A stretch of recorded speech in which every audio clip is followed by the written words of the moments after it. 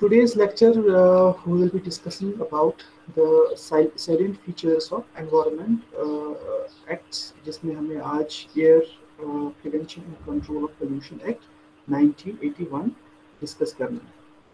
तो air pollution act जो 1981 में आया था, ये अंडर आर्टिकल 235 253 जो है कॉन्स्टिट्यूशन ऑफ इंडिया में डिस्कस किया गया है। तो वैसे ही इसके जो डिफरेंट जो पैरामीटर्स हैं, साइलेंट फीचर्स है, उस आर्टिकल में जो है मेंशन किए गए हैं। तो एक एक करके हम डिस्कस करेंगे what are the salient features. Basically salient features होता है कि ये आर्टिकल किस बारे में है, व्हाट आर द कैरेक्टरिस्टिक्स, कहाँ कहाँ पे अप्लाई होता है, किन किन चीज़ों को ये एनफोर्स करता है। तो पहला ये है कि एक्ट जो एयर एक्ट है aims at prevention, control and abetment of air pollution. अगर आप कल का लेक्चर रिकॉल करते हैं तो वहाँ पे भी पहला ही सेलिएंट फीचर जो वाटर एक्ट का था कि पहले ही वहाँ पे वाटर पोल्यूशन को प्रिवेंट करना, कंट्रोल करना, फिर जब पोल्यूशन होता है तो उसको जो है मिनिमाइज करना, उसको मिटिगेट करना। तो वहाँ वैसे ही सेम टू सेम यहाँ पे भी है एयर एक्ट में कि ये इसका जो एम होता है, M of the water act air act is for prevention, control and abetment of air pollution. अब एयर पोल्यूशन जो है डिफरेंट सोर्सेज से हो सकता है, चाहे वो इंडस्ट्रीज से हो, व्हीकल से हो। तो इनमें डिफरेंट एनफोर्समेंट जो एजेंसीज है उनको डायरेक्ट करना है अंडर दिस एक्ट, जो है कोर्ट डायरेक्ट करेगी। जो भी जिसमें प्रोविजंस होते हैं लॉ में, वो बेसिकली जो पैरामीटर्स पहले फिक्स किए जाते हैं कि फॉर एग्जांपल इस इंडस्ट्री से ये गैस इस कंसंट्रेशन से ज़्यादा नहीं निकलना चाहिए, तो वो पैरामीटर्स इस लॉ में पूरे मेंशन किए गए हैं कि क्या या पैरामीटर्स है।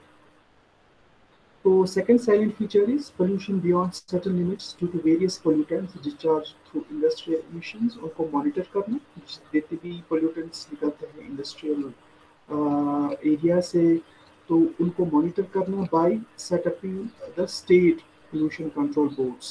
जो स्टेट पोल्यूशन कंट्रोल बोर्ड होते हैं, कल भी मैंने बताया था कि वो अंडर द जो ज्यूरिसडिक्शन ऑफ स्टेट, जितनी भी इंडस्ट्रीज है, चाहे व्हीकल्स होंगे, इंडस्ट्रीज है और अदर कमर्शियल कम्प्लेक्सेस है, उनमें जितनी पोल्यूशन वाली एक्टिविटीज है, चाहे वाटर हो, एयर हो, नॉइज पोल्यूशन हो, ये पूरा वो मॉनिटर करते हैं।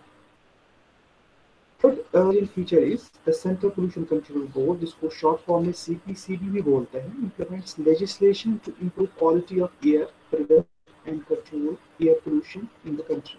ओवरऑल जो कंट्री में जितने भी लेजिस्लेशंस है उनको इम्प्लीमेंट करना, इसलिए for improvement of air pollution जो है उसको कंट्रोल करना, प्रिवेंट करना, ओवरऑल जो पूरी कंट्री है India. The board advises the central government on the matters concerning the quality of air. जो बोर्ड होता है, सेंट्रल पोल्यूशन कंट्रोल बोर्ड, ये गवर्न करता है, ये एडवाइस करता है गवर्नमेंट को कि वो जो एयर क्वालिटी इंक्रीज या डिक्रीज हो रही है या इंक्रीज हो रही है, एयर क्वालिटी जो डिक्रीज होती है, उस पर उनको एडवाइस करता है उनको क्या क्या इकदाम करने पड़ेंगे वो क्वालिटी को इम्प्रूव करने के लिए। It also coordinates activities, provides technical assistance and guidance to the state boards in addition to the setting up of standard quality of air. एक तो ये सेंट्रल गवर्नमेंट को भी एडवाइस करता है CPCB under this law.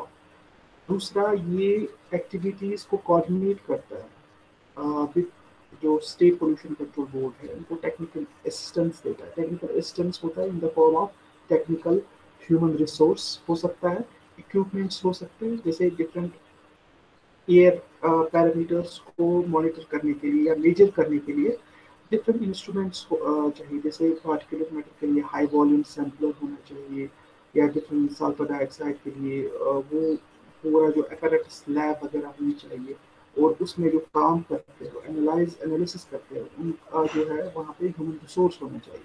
Means की technical assistance in the form of human resource as well as the instrumentation. उसके अलावा गाइड करता है स्टेट पोल्यूशन कंट्रोल बोर्ड्स को कि वो अपने इहाते में अपने, वैसे तो ओवरऑल इंडिया में जितने पैरामीटर्स फिक्स होते हैं वो सेंट्रल पोल्यूशन कंट्रोल बोर्ड करता है, बट इन द स्टेट्स वो इम्प्लीमेंट करता है स्टेट पोल्यूशन कंट्रोल बोर्ड्स जितने भी पोल्यूटेंट्स है। तो अगर आपको याद है क्लास में अगर कोई मतलब जब में हम ये करते थे एयर पोल्यूशन, तो उसमें हमने क्राइटेरिया पोल्यूटेंट्स डिस्कस किया गया था। ये सब कार्बन मोनोऑक्साइड है, सल्फर डाइऑक्साइड है, लेड है, नाइट्रस ऑक्साइड है, ये सब क्राइटेरिया पोल्यूटेंट्स हैं। इनके लिए पूरे जो पैरामीटर्स फिक्स किए गए हैं by central pollution control board. कितना इंडस्ट्रियल एरिया में होनी चाहिए उसकी सर कंसंट्रेशन, दिन में कितनी होनी चाहिए, रात में कितनी होनी चाहिए। हाँ बोलो। Sir, some students are unable to join. Let them know.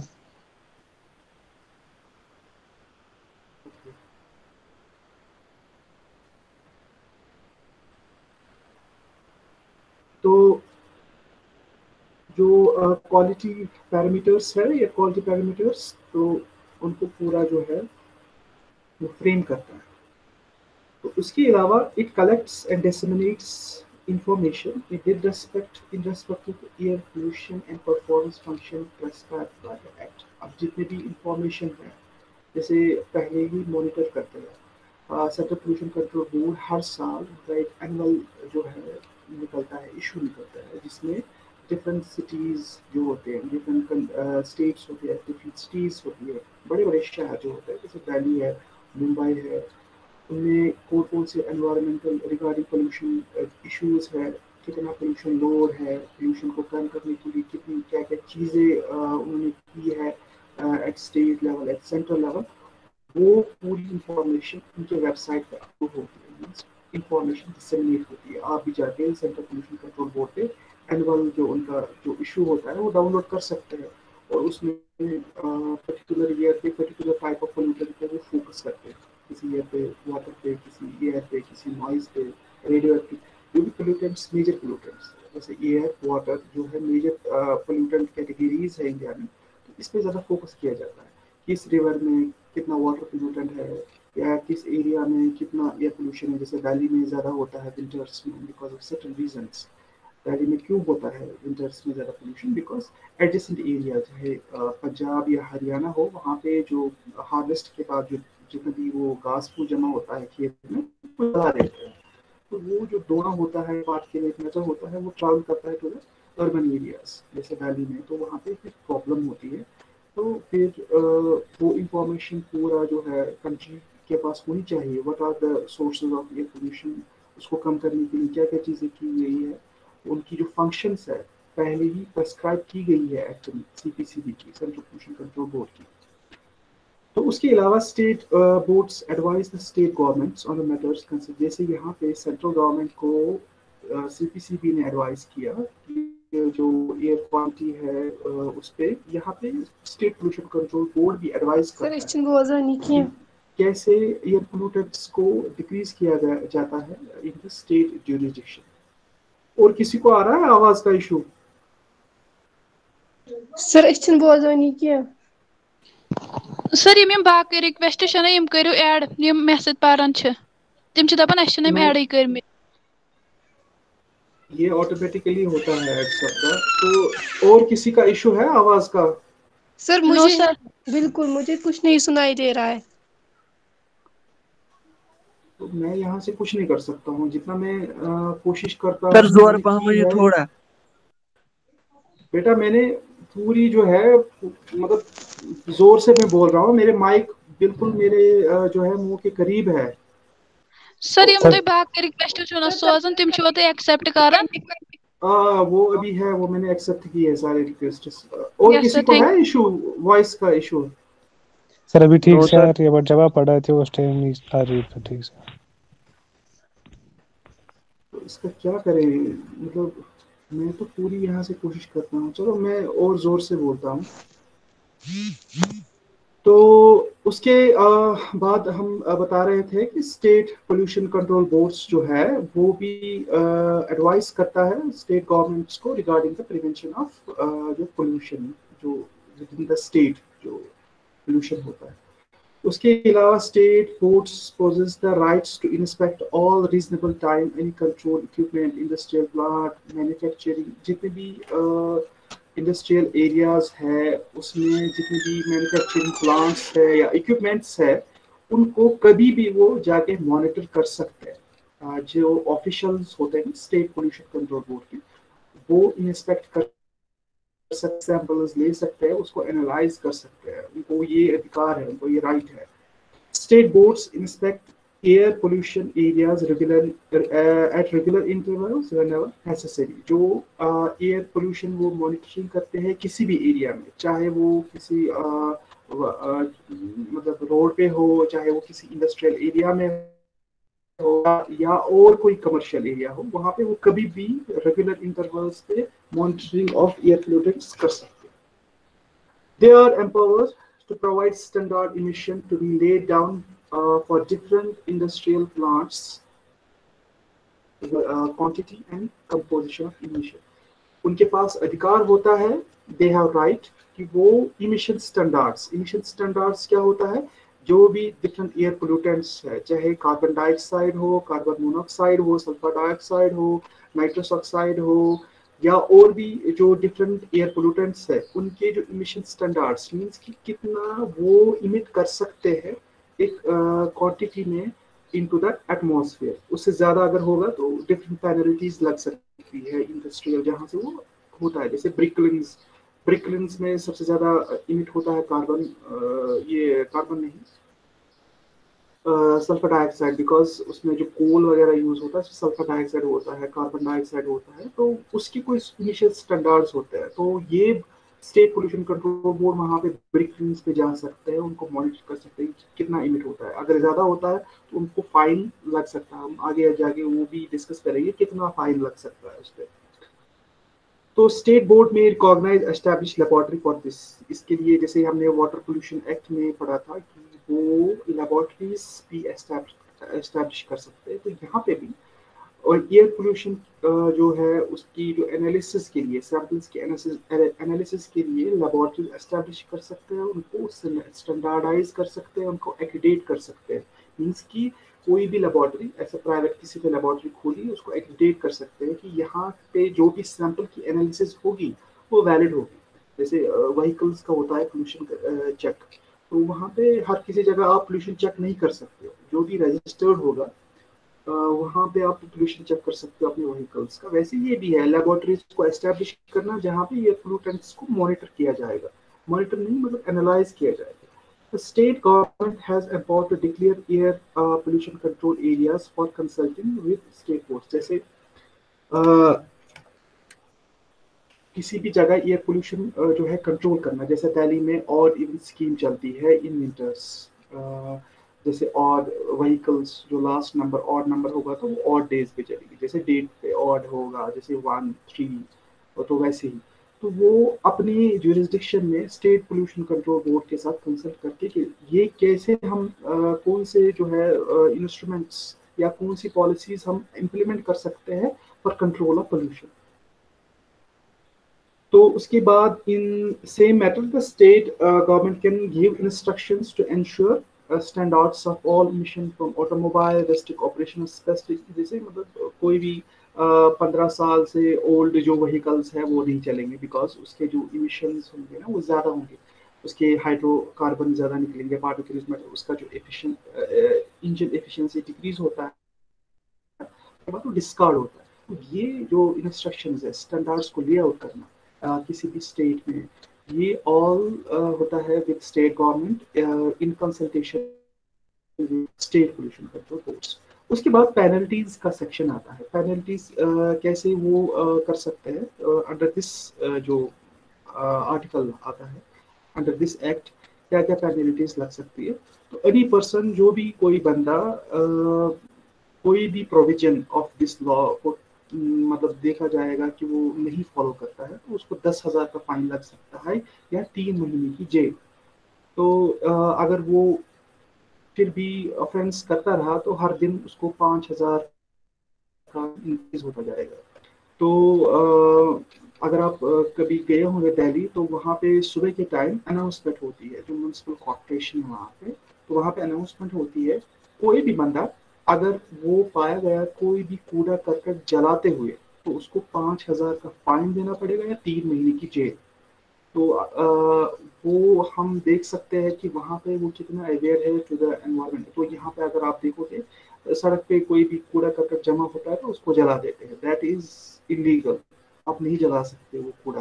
कोई भी जो है जिससे एयर क्वालिटी डिक्रीज होती है। तो आपका जो right to life under article 51 251 जो है, आपको राइट टू लाइफ है। राइट टू लाइफ क्या होता है?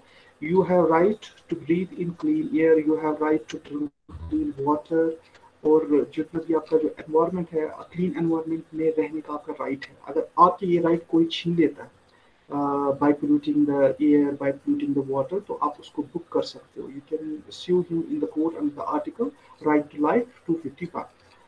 तो ये जो है इसमें ही आता है। तो ये आपका था एयर पोल्यूशन एक्ट। तो इसके बाद हमारा है वाइल्ड लाइफ एक्ट।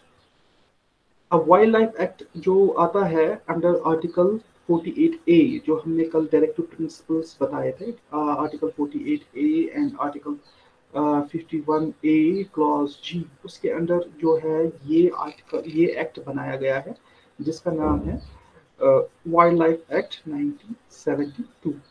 तो इसके क्या क्या प्रोविजंस है, ये कैसे काम करता है? तो पहला ही इसमें, it envisages national parks and wildlife sanctuaries as protected areas to conserve the wildlife।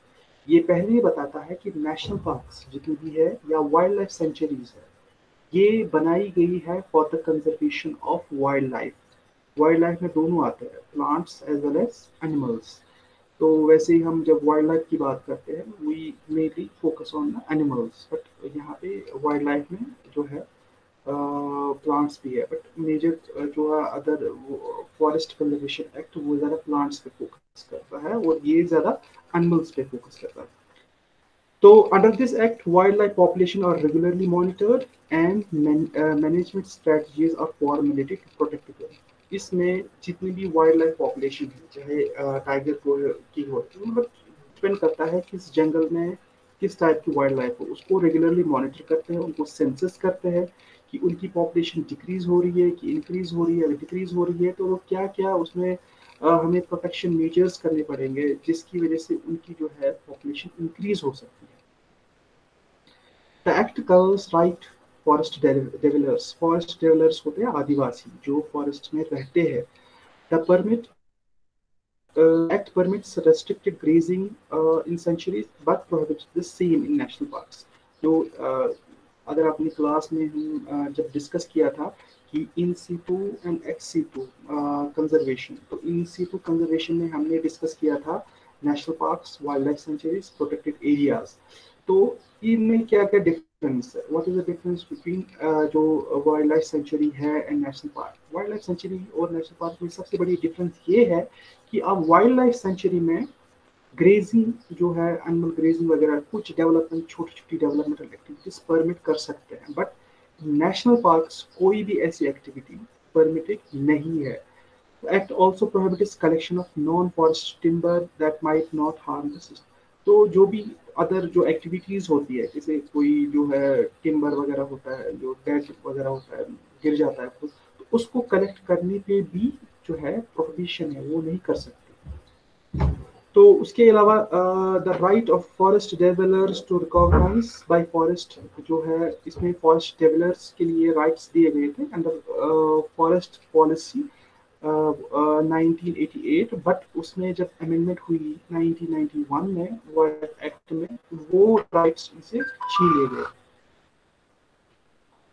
Act enables central government to enact legislation। तो ये एक्ट जो है सेंट्रल गवर्नमेंट को एम्पावर करता है कि वो रिगार्डिंग वाइल्ड लाइफ जो है लेजिस्लेशन को फ्रेम करे।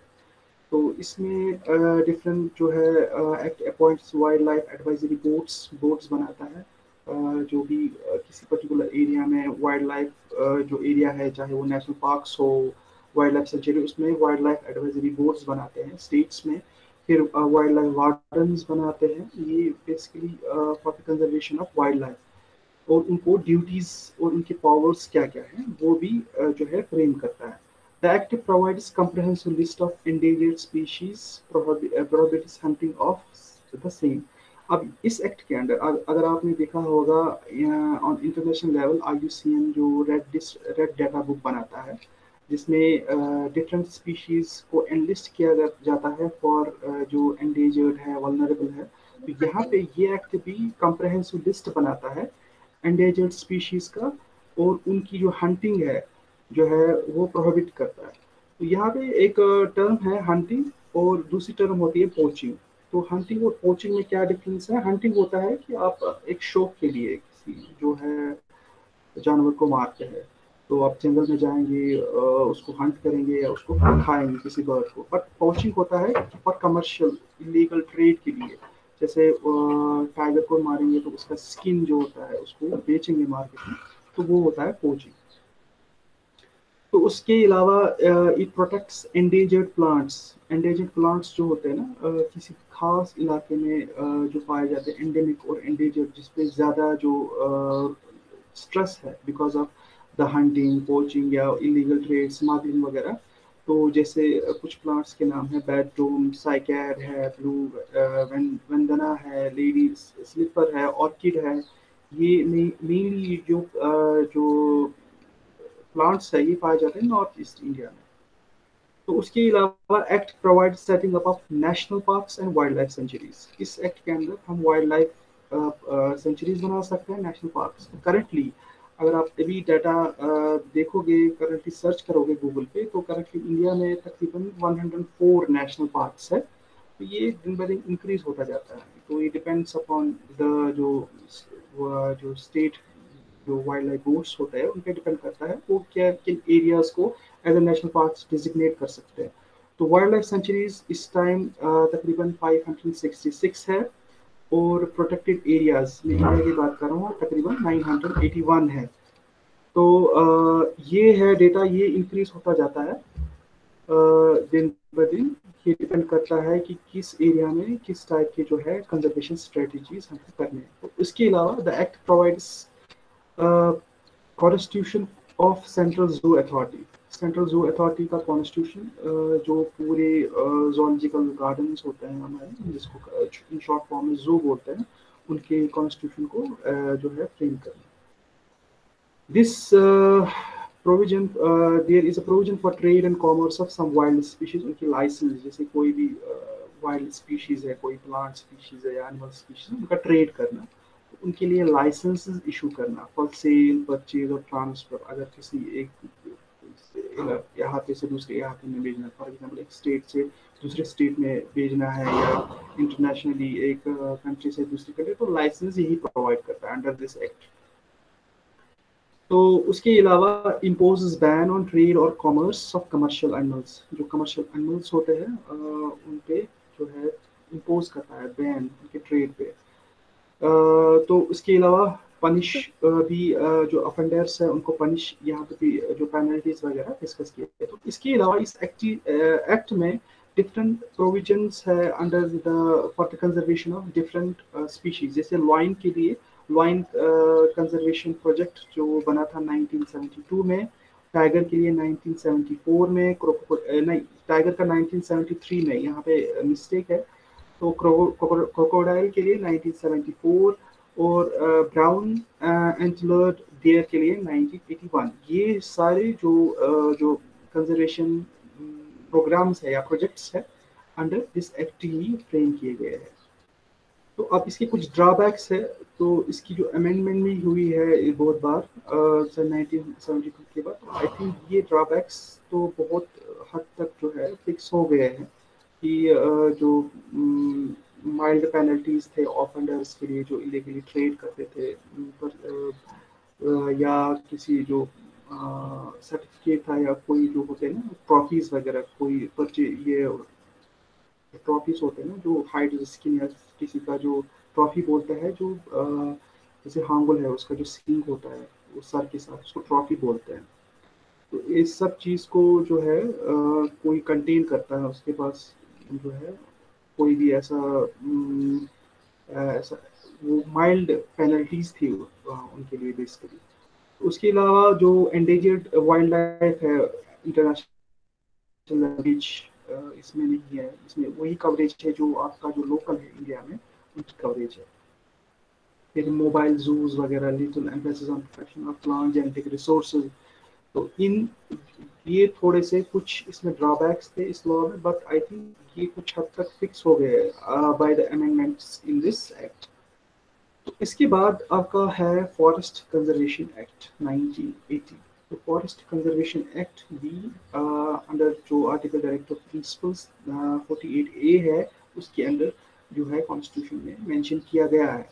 तो अगर आप इसमें देखोगे तो उसमें यही है कि protect and safe guard the environment. तो उसमें एक तो वाइल्ड लाइफ भी आती है और फॉरेस्ट भी आती है।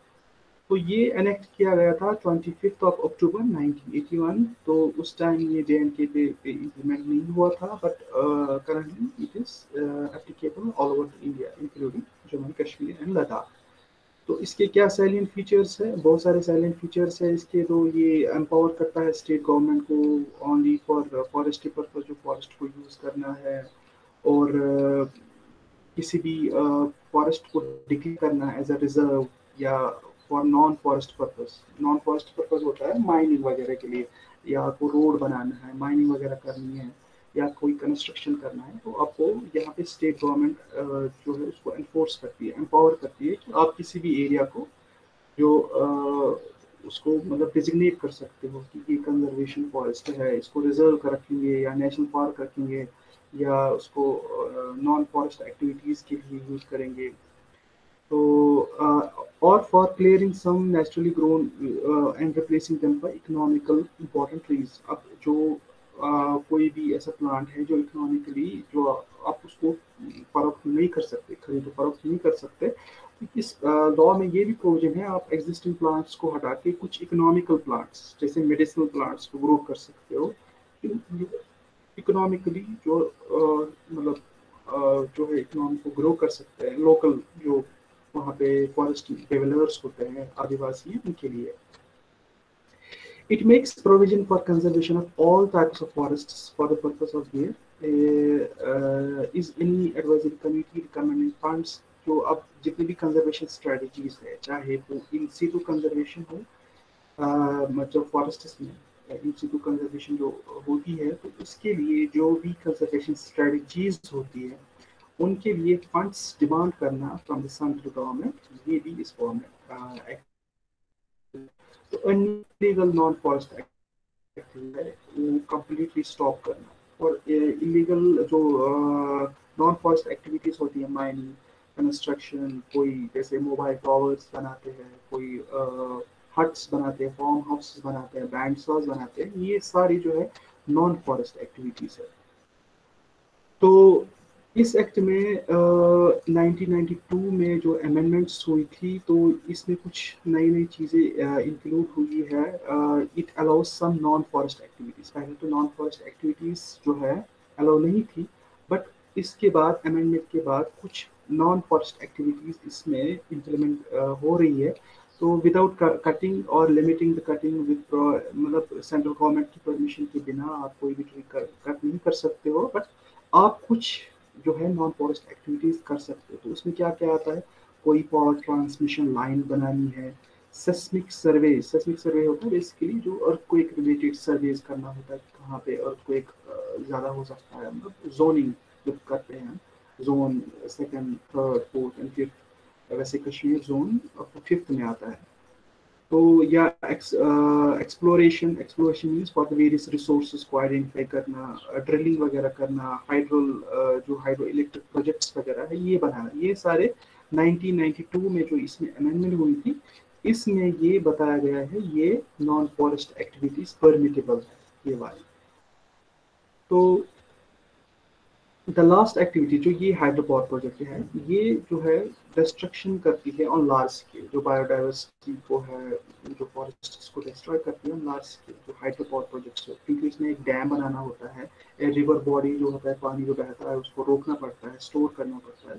तो अपर कैचमेंट एरिया जो होता है उसमें पानी स्टोर होता है, तो वहाँ पे वेजिटेशन या फॉरेस्ट डेवलपर्स होता है, वहाँ पे रहते हैं, उनको मूव करना होता है, वहाँ पे बायोडाइवर्सिटी को खतरा है। तो बट अगर आपको ये हाइड्रो पावर प्रोजेक्ट बनाना है तो आपको पहले सेंट्रल गवर्नमेंट से परमिशन लेनी पड़ेगी। जो सेंट्रल गवर्नमेंट जो डिपार्टमेंट इसके साथ डील करता है उनसे परमिशन लेनी पड़ेगी, एनओसी लेनी पड़ेगी।